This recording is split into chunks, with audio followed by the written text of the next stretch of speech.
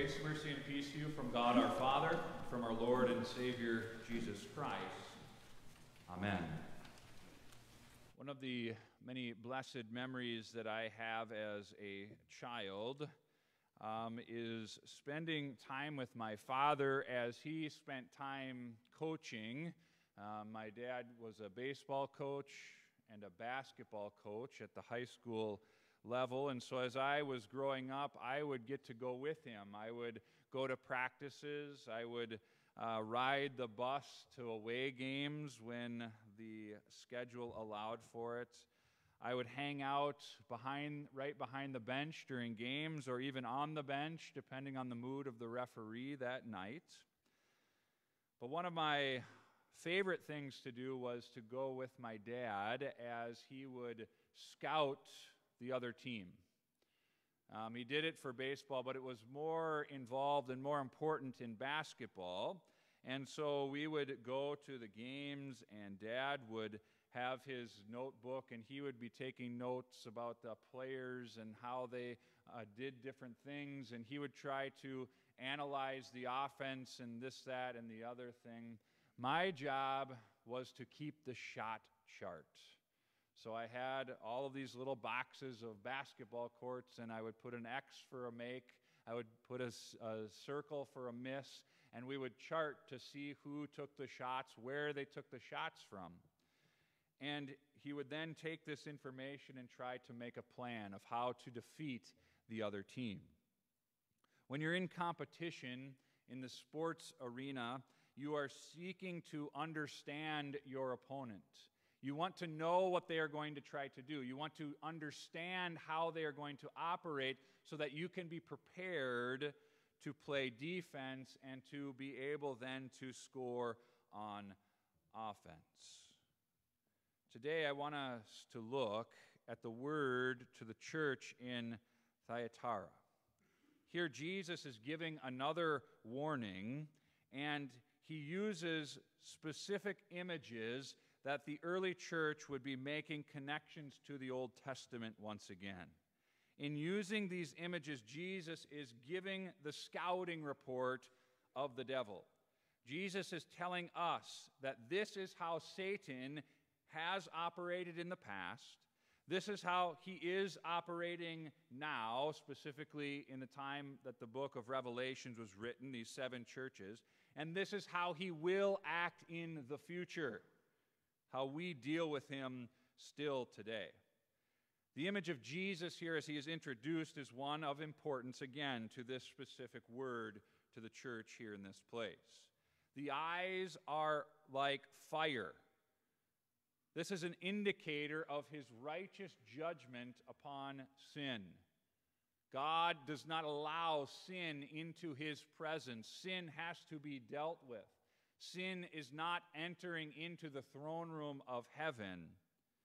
Sin must always be dealt with in a righteous manner. And we see this imagery to indicate that he hasn't changed. He will not change. His word on what is and is not sinful is the standard for all of eternity, which then leads us to his feet, like burnished bronze. Those feet don't move anywhere. They are secure. They are not going to go anywhere. And if they do get lifted up and put back down, it isn't to move, rather it is to crush. They are securely located. They are not wavering. They will not move. Jesus gives them praise.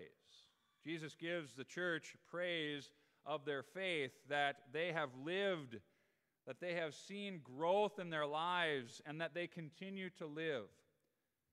Yet Jesus says, "But I have this against you."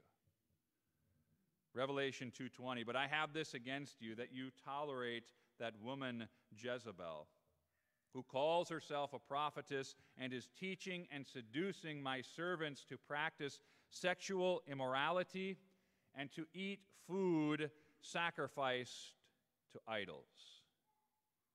There's 2 things that Jesus mentions here, and we will get to those in a moment.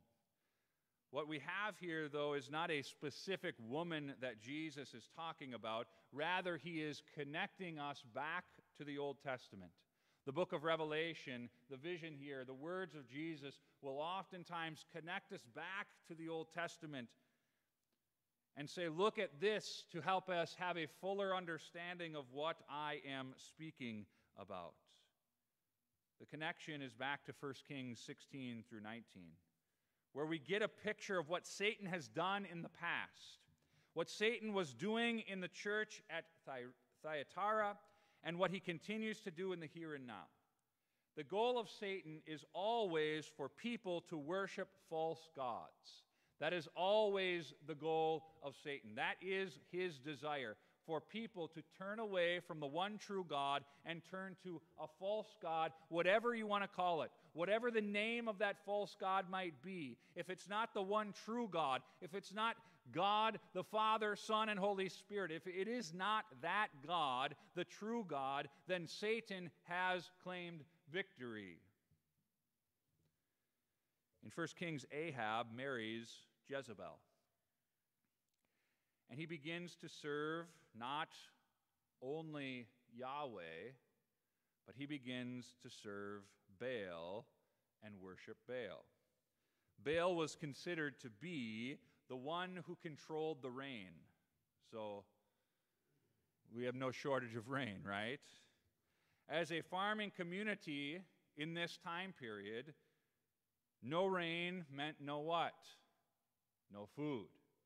No rain, no food. So there was a connection to real life stuff. For all the false worship of the Old Testament people that they would fall into, I do credit them for understanding that God played an intimate role in their lives, a direct role in their life, not something far off, not something that he will simply get me to heaven, that God was there every day, every hour, every minute, and God was involved in the lives of the people. I give them credit, but they looked to all the wrong places. Baal, this god of fertility, was involved with Asherah. And when they consummated their relationship, it would rain and it would give life. This was the thought process. This is what was understood of how Baal operated. The worship practice was to act out in the temple what the people wanted Baal and Asherah to do. And so worship consisted of temple prostitution. This is a scouting report on Satan. This is a scouting report on Satan. His go-to move is to try to get you to abandon your faith or compromise your faith. Will oftentimes, and I've been chewing on this entire week. Often, I say often, I want to hedge my bets a little bit, but I am continuing to think that it almost always will involve two areas revolving around pleasure and provision. Satan's go-to move is always revolving around pleasure and provision. Clearly, in the midst of the church of Thyatira, there was immoral behavior taking place. And likely in this time, it was even wrapped up in false worship, just like it was in the day of Ahab and Jezebel.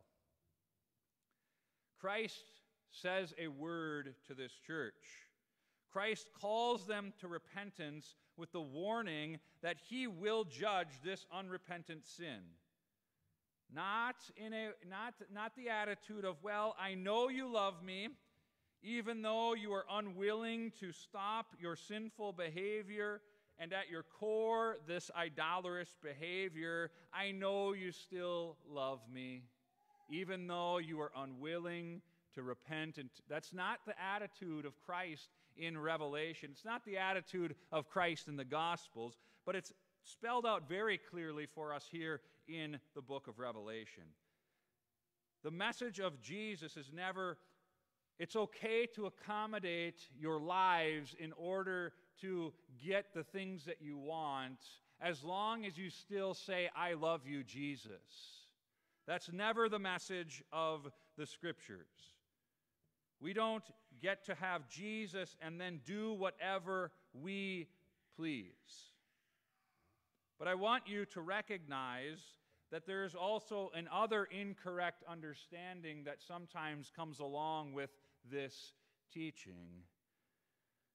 For many thought or have thought in the past that the life of a Christian is one where you are walking, and if you sin, now you are outside the kingdom, and you have to make some type of amends or repent or be forgiven in some tangible, specific place in order to get back into the kingdom. And it's this bouncing back and forth. Oh, I sinned today, and so I need something to get back into the kingdom. That is also a misunderstanding. Because what does Jesus say here? He talks to his servants. He talks to his people. And he says, if you continue to persist in your unrepentant ways, then I will bring my judgment upon you. It's not, oh, I sinned today, I better get back into the kingdom of God before Jesus comes back or before I die. That's not what is being said here. But what is being said here is if you continue in your unrepentance, that will have consequences. And it's holding these two things in tension when we hear these words from Jesus.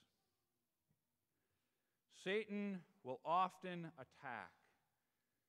But he attacks not in a way that comes directly at our faith. Satan is smarter than calling us to full out deny Jesus, at least at the very beginning. The temptation to worship both Baal and Yahweh, because Satan knows that that is not acceptable to Yahweh, is his approach. Satan knows not to have people directly deny faith in Jesus. Rather, he begins to introduce things that mix in with Jesus because he knows that is unacceptable to Christ. He knows that is unacceptable to God, and he knows that that will eventually take hold, and it will be faith-destroying. When a basketball team has played their opponent multiple times, they know what the other team is going to do. You know their offense. You know this guy goes here, this guy goes here, there's going to be a screen here. And so what the opponent will oftentimes do is they begin to make adjustments, right? They begin to try to disguise what they are attempting to do. Yet the players are the same. The guy who makes a lot of shots from the one spot on the court is still trying to get a shot from that same place. He just might try to get there slightly different. The screen might be in a different spot, but he's still trying to accomplish the same thing by doing really pretty much exactly the same act. That's what we have with Satan. He doesn't change his stripes. He might try to disguise them, but he has his strengths, and he continues to go to them. He continues to try to get us to mix something in with our faith. He attempts to be sneaky. Do children go to college and come home with a new religion? Probably not. Do people start worshiping a new God when they leave the church? Not exactly. Does a fairly faithful Christian marry someone who doesn't have the same faith, or at least doesn't live out a confession of faith, say, I don't believe anymore? Not usually. Do people reject Jesus by name? No, not at all. And in fact, they will utilize his name to undermine the very Jesus that that name represents. Satan uses pleasure and provision to invite a syncretistic approach to people's lives. Then, when the hooks are in, when the hooks have gotten a piece of us and they are in us, then Satan pounces. The temptation of pleasure is most obviously in sexual relationships, because it's actually how we were created. It's actually part of how God designed humanity. Our brains and our bodies are created for that sexual act to be the highest form of pleasure when one is experiencing it. It's why it is such a powerful bonding agency within the context of marriage. And it is why it is so destructive outside the context of marriage. You can actually back this up by science, not simply what the Bible says, but we shouldn't be surprised when the Bible is actually affirmed by what we actually know in how things work according to science. It is a powerful, powerful thing, and so it is also a powerful temptation, because Satan has a tendency to take what God creates, to twist it, and to use it to his own evil ends, his own evil purposes. We have come to think that something that makes me feel good now must in fact be good, and anything that brings the opposite of pleasure must be bad. That is not what Christ taught, yet it is how we oftentimes operate. So often people seek pleasure of all sorts, sexual and everything else that is wrapped up in this pleasure of our being, and they will seek it to their very own death, both physically and spiritually. That's what addiction is. They will seek it and seek it and seek it and seek it until it actually destroys you. Provision is the other common way that Satan attacks and tempts. The account of the Old Testament has disgusting sinful behavior described there, yet it is all done with the thought that it was so that we can eat, so that we can be provided for. Provision is a tool of Satan that always seeks to get you to look away from the only place that our provision comes from, and that is God Almighty. To look to another location for our provision.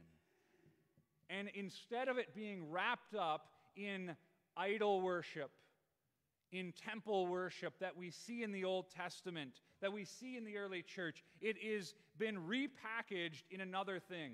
It has been repackaged in another way in our society. And so it is even more insidious, because we say, oh, it's not us worshiping some false god, it's just how the world works.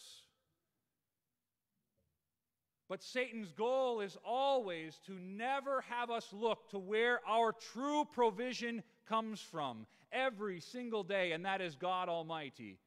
He desires us to look to anything other than God. So one side of the aisle says, look to the government. They will give you your stuff that you need. They will give you your protection. They will do for you all that you could have ever imagined. And you might be saying, yeah, got 'em. The other side of the aisle says, look to yourself.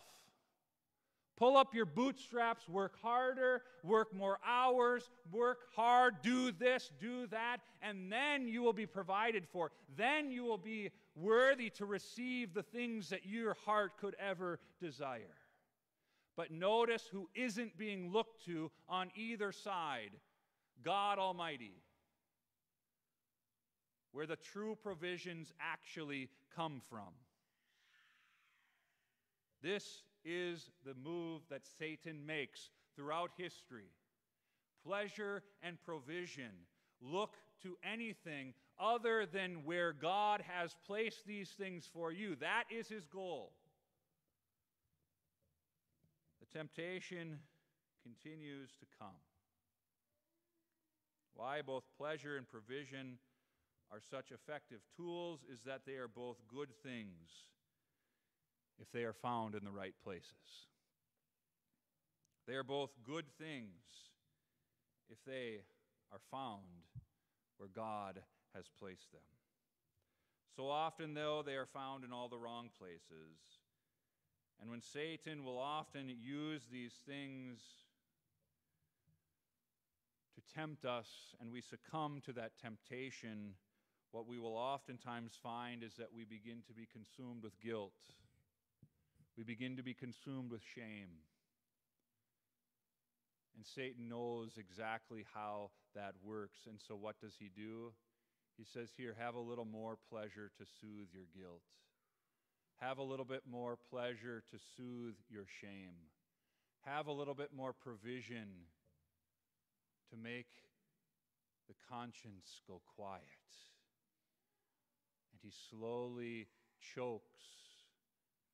He slowly chokes people because we forget where we need to be looking for all things that are good, including the very forgiveness of our sins. When we succumb, when we have failed, when we fall, when we do these things,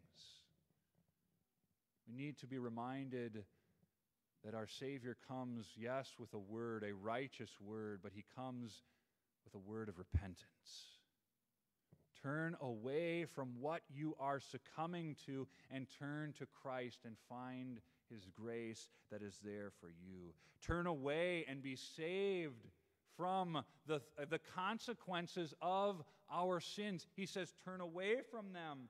Come to me, all who are heavy laden, and I will give you rest. Come to me, and you will find forgiveness. Come to me, walk in my ways to the glory of my holy name, and things will go well for you. Your conscience will be clear. Your hope will be secure in Jesus Christ alone.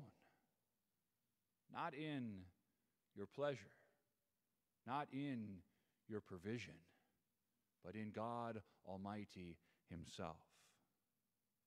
Brothers and sisters, this is the scouting report of Satan. Anytime that we are finding pleasure in this life, anytime we are finding provision in this life, we must always be aware that it can be taken, twisted, and used to our demise. But we can also know that all good things from God are for our good when we listen to his word. And when we fail, when we stumble, if there are things in our lives, we know that Jesus comes to us and says, repent. Come and receive my forgiveness.